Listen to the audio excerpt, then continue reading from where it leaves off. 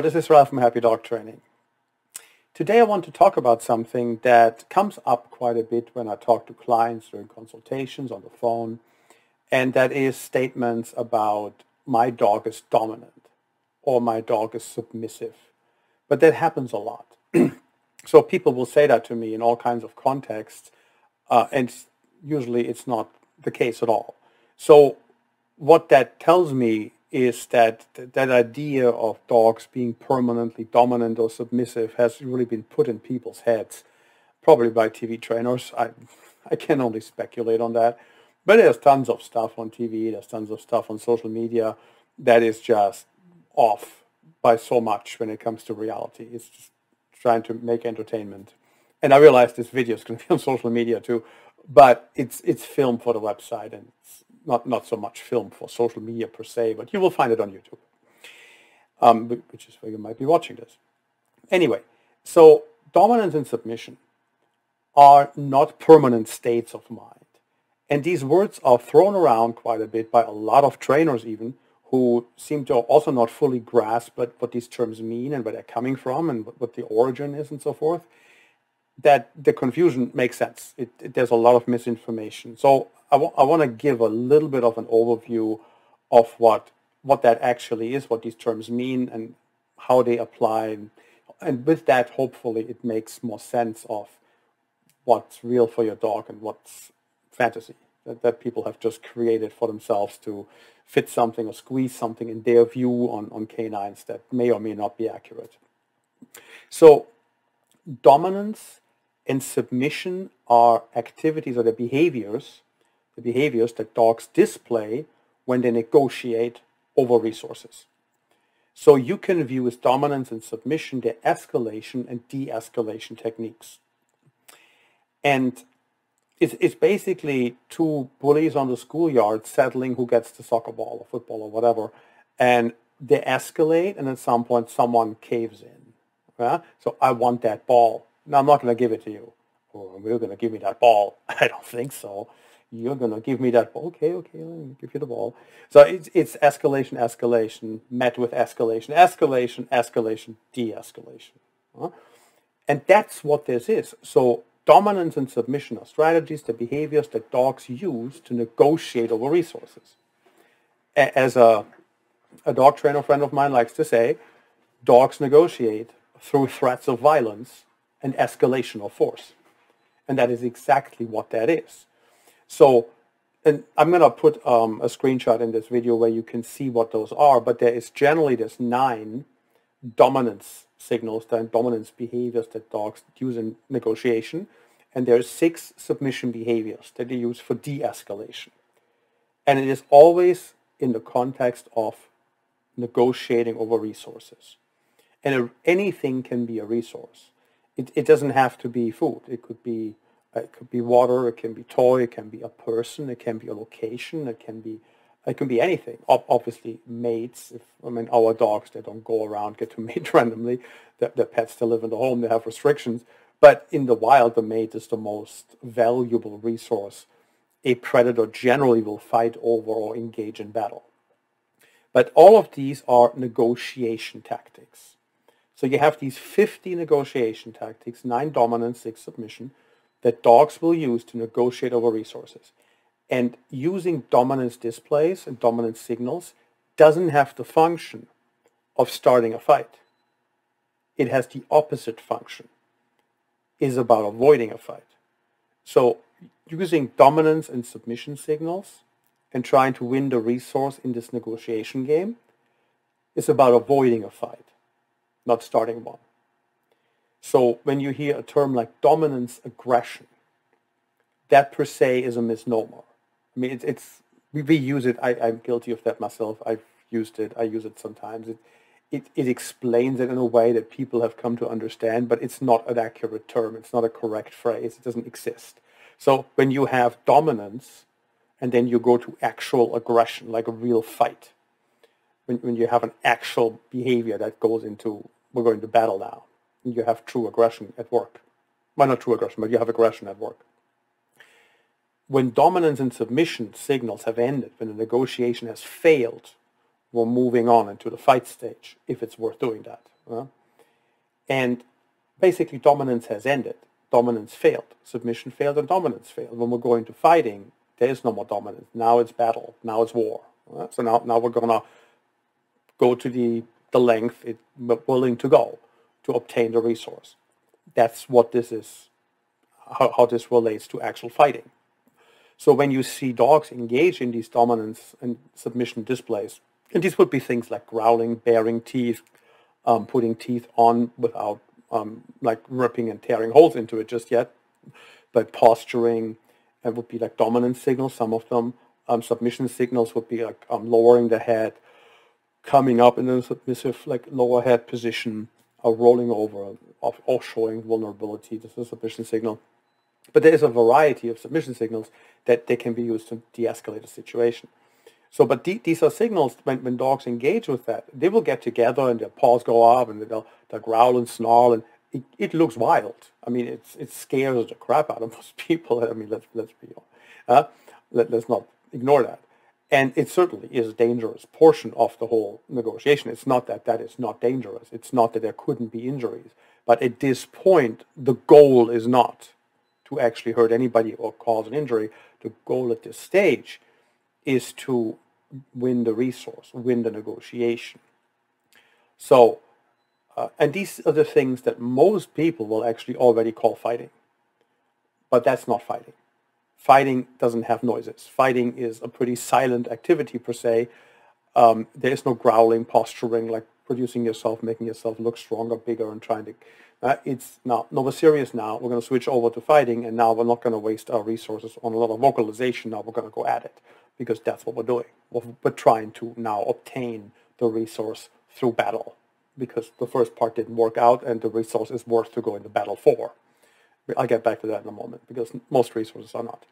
But that's how this goes. So generally when dogs get together in these altercations, that's when people interrupt them already. They don't let it go further. So you often don't even know how it would end.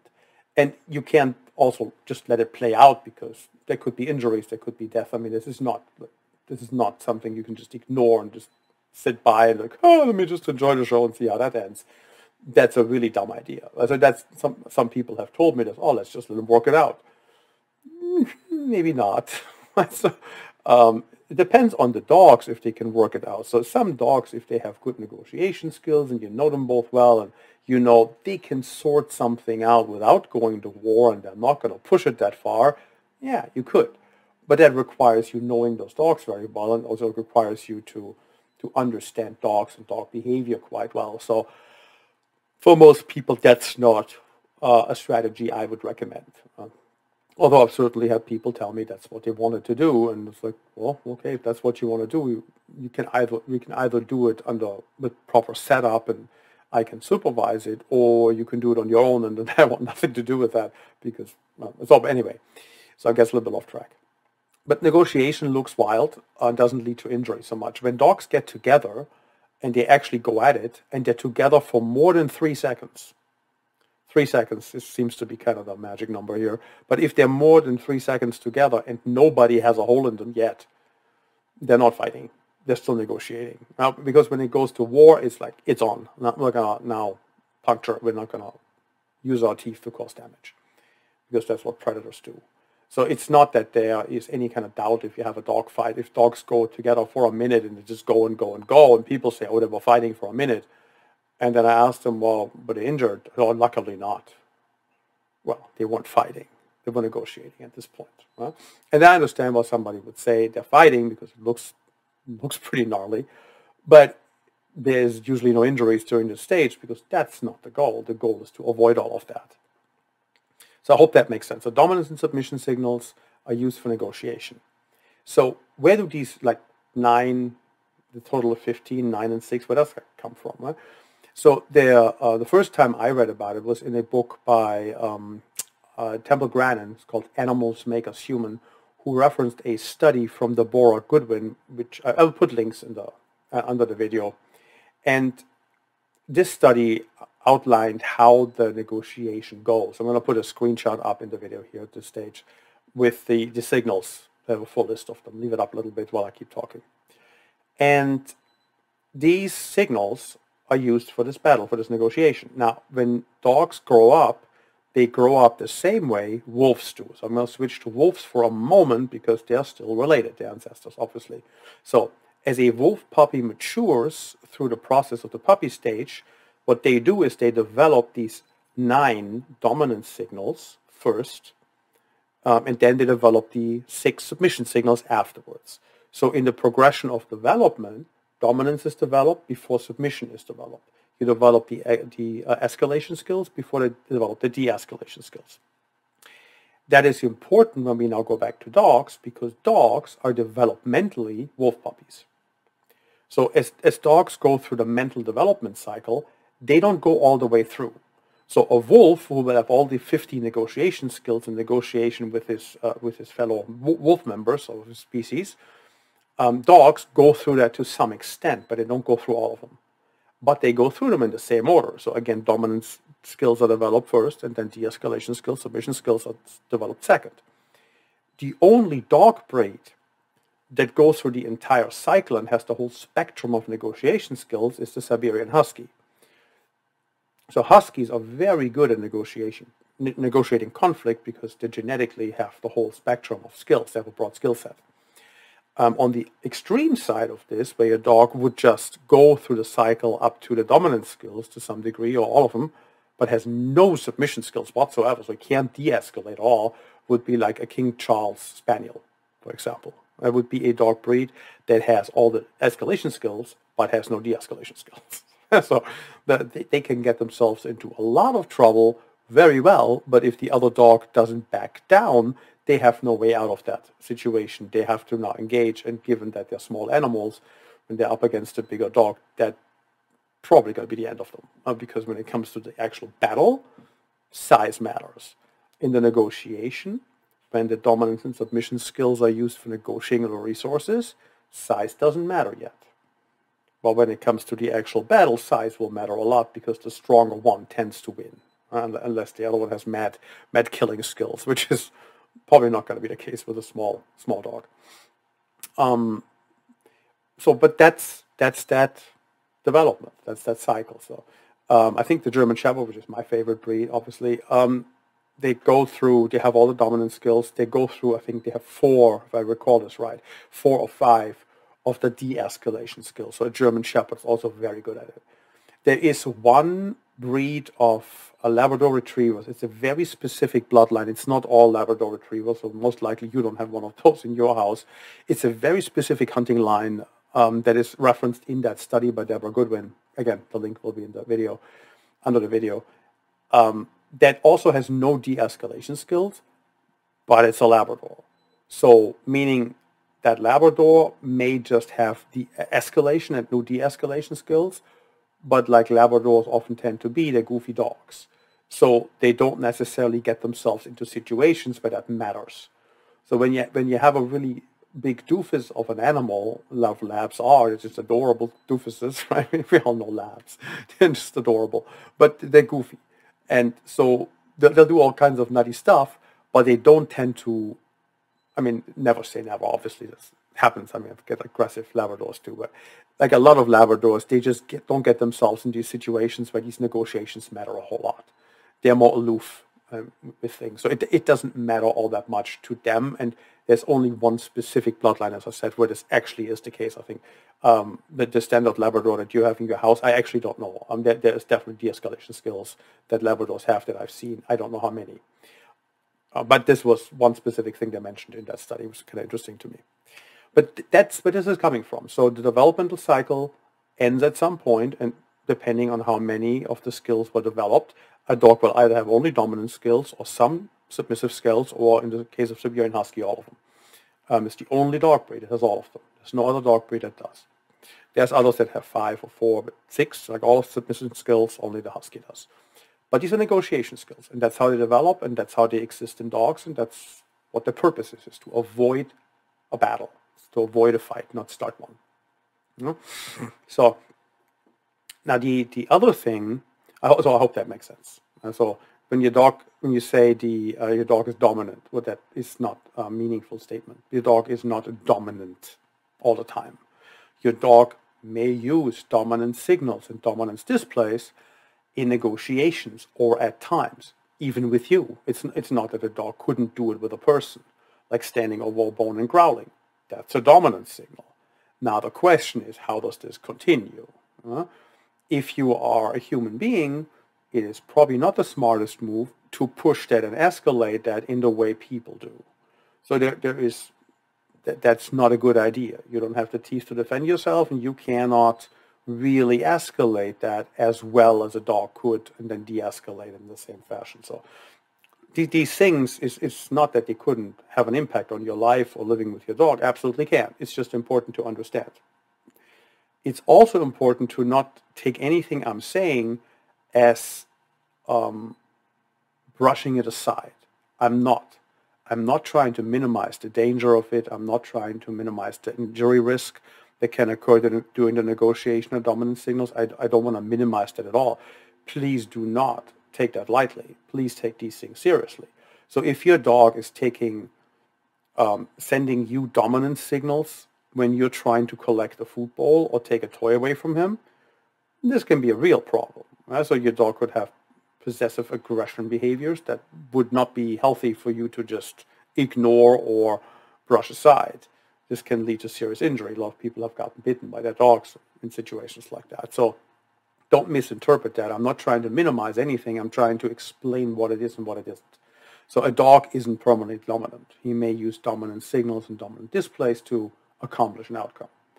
Which now, the next thing that I want to switch to real quick, briefly, is aggression. Because now if the negotiation has failed, aggression begins. And there's aggressive behaviors in negotiation, but aggression now is full out. We're going to battle. And we're going to put our teeth on things, and we're going to put holes in things and tear on it and cause injury. But again, in this context, causing injury isn't necessarily the goal. The goal is to win the war over the resource. So understanding what the goal of the dog is always matters. Why is this relevant to this animal? What does this animal try to accomplish here? Is what we have to think of and look at when we see any kind of aggressive behavior in any context. So aggression or aggressive behaviors, I really like to not say aggression because it seems such a general thing. My dog's aggressive. Well, your dog is being aggressive in certain situations. Your dog is showing aggressive behavior in certain situations. Aggression per se is not unusual. Aggression per se is completely normal. Aggression is something that exists in any society that has a social structure. So humans obviously have a social structure. Dogs have a social structure. Baboons have a social structure.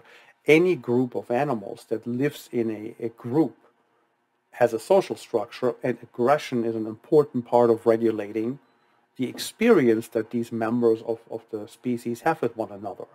It's part of dealing with things. So it is not abnormal for a dog to show aggressive behaviors. Our problem that we have as dog owners when we live with dogs is when the aggression is displayed in inappropriate circumstances. So if I have a dog that lives in my house and somebody comes in that I invite into my home, that is a visitor, somebody I'm happy to see, someone I want to have in my house, and my dog goes and bites that person, that's a problem. We can't have that, right? A, it's unacceptable. B, we might get sued. C, someone get injured. Or B and C, change them up if you like. But it's not something we can have. Has to stop. We have to end it. It's not. If we can't just ignore that. So we can't have our dogs biting people. That's not good. So the display of aggression in this context is completely unacceptable. Now, if somebody breaks through the window at night, a burglar or whatever their intentions may be, and my dog bites that person, that's not a problem at all. That's a perfectly fine behavior to have for my dog. I appreciate that. It's good teamwork because now I can come in and we can do it together because clearly we're going to have to deal with this one. So now in this context, That's a fine behavior. That aggression that's displayed here is perfectly okay. Why, when it's displayed in another scenario, it's not. If my dog bites kids on skateboards who are coming by, that's a problem. If he bites the burglar or the person who attacks me, that's not a problem. So it depends on the context. But don't think that aggression is unusual, abnormal, or something's wrong with your dog. When your dog shows aggressive behavior, he's not. He may show it in inappropriate context, and we have to absolutely address that and change that. But it's not that aggressive behavior is generally an issue.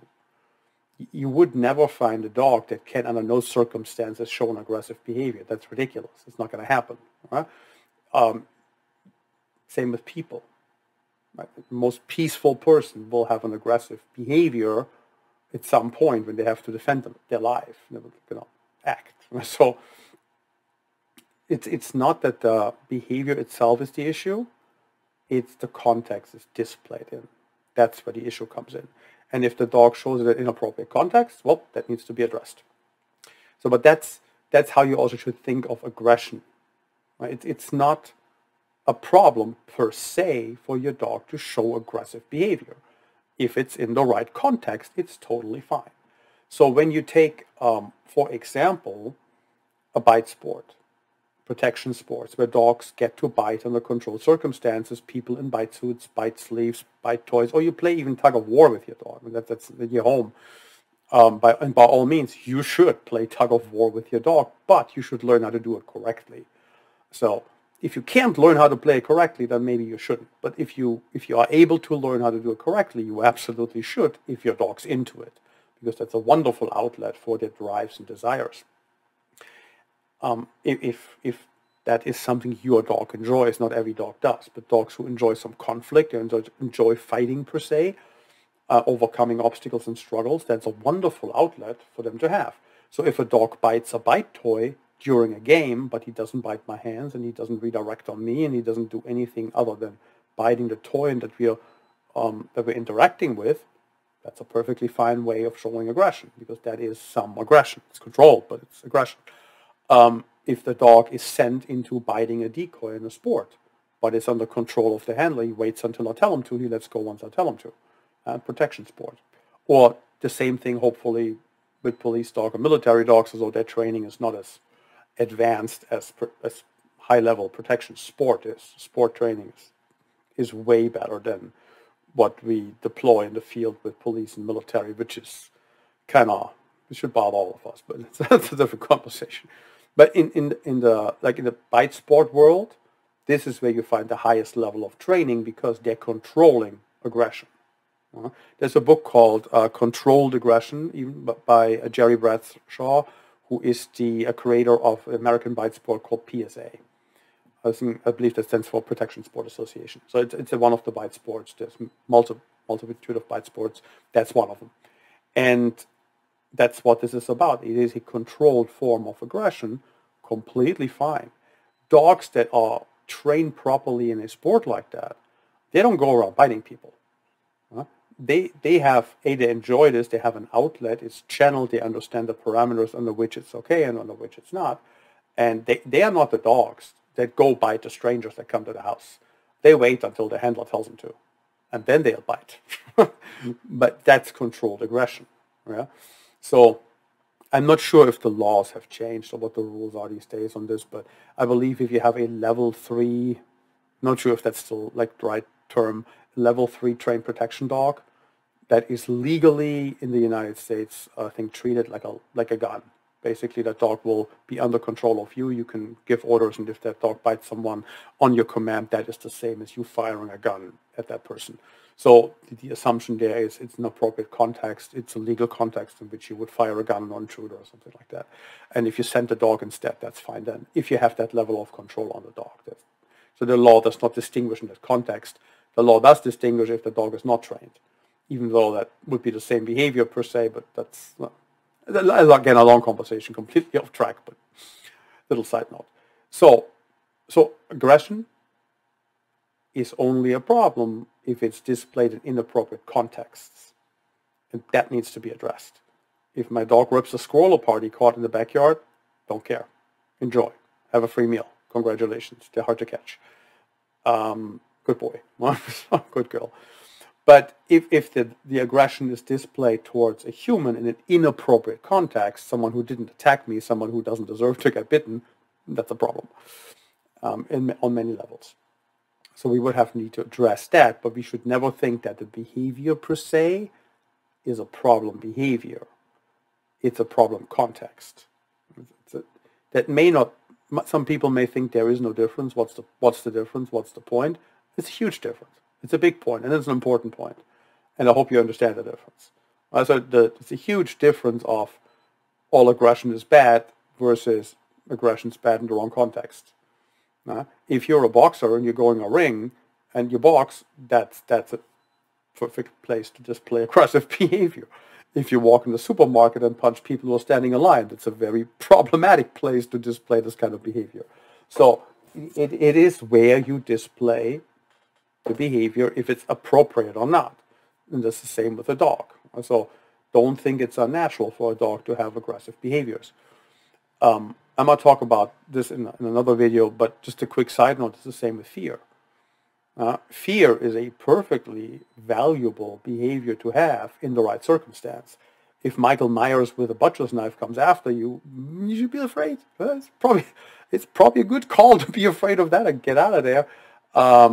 But if you're afraid for reasons that make no sense, if you're afraid of benign things in your environment, well, that's a huge issue, and that obviously impacts your quality of life. So any emotion, any behavior per se can have an appropriate context and inappropriate context. And if it's displayed in the right context, it's fine. If it's displayed in inappropriate context, it's not. But don't think of behavior as problematic in general. Think of behavior as context specific. Well, is this acceptable here or not? So that is what I wanted to talk about. So dominance and submission explained, and also aggression and how to think about it. A quick primer. These are topics, as I said, they come up when clients call me for consultations. They come up in training. They come up in conversations with dog trainers. And these are ethological terms, especially dominance and submission. These terms were coined by ethologists, and they have specific meanings, and they should be used appropriately. They should not be used the way TV trainers throw them around or YouTube trainers throw them around who don't fully understand dogs. These terms have meanings, and not everybody gets to make up their own definitions of what things are. So we can't function that way if we just call things what we want to call them without any regard for what they actually are defined as. Because we have agreed as people in a society of what certain things are named. We've agreed on names and terms and terminology of how we call certain things. If everybody calls that thing a chair and I go and call it a bench, then I'm the odd one out, not the other people who have stick to the definition that the rest of society has agreed on. It's a chair.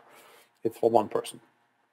So definitions mean something. Words matter. So when we talk about dogs, we should talk about them correctly. We shouldn't talk about them casually and throw phrases around that are not fully understood or grasped. Dominance and submission and aggression, these three are one of the worst, the most poorly used phrases when people talk about dogs. It's 9 out of 10 times completely wrong when somebody mentions these words and the way they use them. And it is just like disturbing. Any ethologist is completely thrown off by that. You hear an ethologist talk, that bothers the heck out of them because these are the ones that are defining these terms, and rightfully so. So if then dog trainers come along and annex these terms into their vocabulary and use them completely inappropriately all the time, yeah, I can see how ethologists are ticked off by that. I would be too. So there's that little rant on the end. So I hope you found this informative, and try to get in the habit of making more videos again. It's been a while with COVID and everything, been super busy with training. And yep, talk to you next time. Bye.